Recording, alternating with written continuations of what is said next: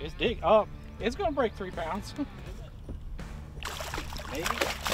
Nah. Close. Woohoo! That's a Carolina rig. You can throw a Carolina rig in Texas. And that's what happens. They choke it. It's a great way to cover water. The bites are real weird. They're mushy. A lot of times you don't know you got a bite. They'll pull back on you.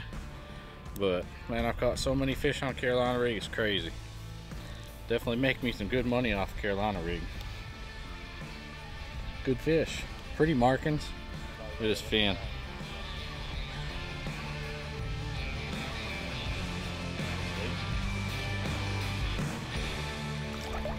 So I just caught that fish on a Carolina rig. Man, it's one of the most widely used, easiest things to use. Very simple to rig up.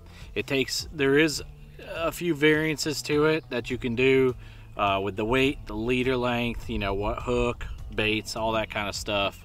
There's techniques how to work the bait, how to use the rod to your advantage.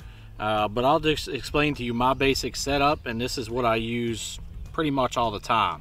So I have a 7/6 Cashin' Rods flipping stick is what I use. It's got a lot of backbone, and it holds it all the way 3/4 way up through the rod. Stiff tip still. It gives you a lot of backbone for making a super long cast because you're throwing a 1 ounce weight, 3/4 ounce weight. So you can absolutely launch it. You can cover a ton of water with it. So basically I'm running 20-pound high seas fluorocarbon, and here's the setup here. What I've got is a 1 ounce weight. This is a 1 ounce tungsten. I don't always use the tungsten, but you can use the lead, egg weights, whatever. And then I've got a glass bead, which is important. Go with the glass, it's a lot louder. You can hear it clicking.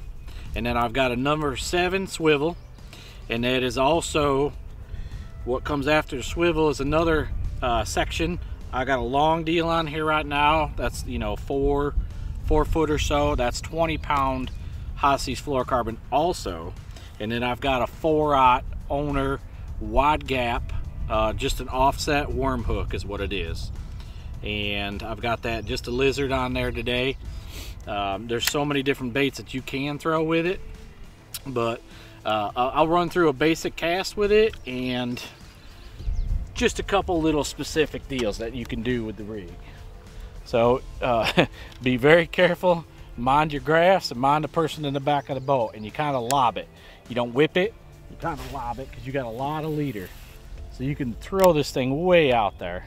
And the thing that I really like about throwing a Carolina rig is the hook to land ratio is awesome. When they pick up that weight, and I'll show you what I mean when I get done with this cast, but basically you need to stay in contact with the bottom the whole time.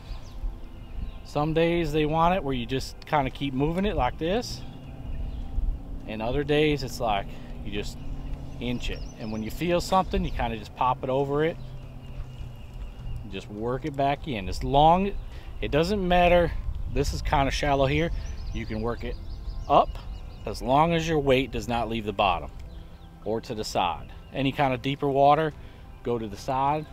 But here's the deal I really like about it. Like I talk about the hook to land ratio on a Carolina rig, here's the purpose of rigging this like this. If this sinker is laying on the bottom and you're dragging it and he picks up that bait right there, he can absolutely move freely.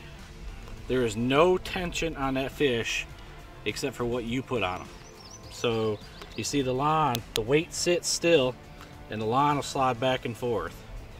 So don't ever go with them pre-rigged ones. Always rig them yourself, and then lean into them when they bite.